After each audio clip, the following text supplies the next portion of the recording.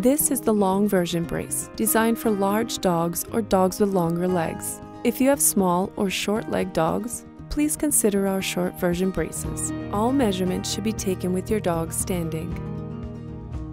We recommend using a soft measuring tape. If you don't have one of these on hand, use a piece of string and then measure the string with a ruler. Locate your dog's hock. At 2 inches above the hock, measure the leg circumference with one finger under the measuring tape. At 2 inches below the hock, measure the leg circumference with one finger under the measuring tape. Scroll the image carousel to the size chart and choose the correct size. Since this brace is designed for large dogs, it runs large.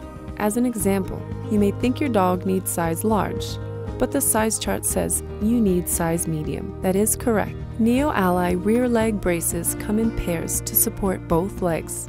When a dog gets injured to one leg, it is highly likely the other leg will get injured as well.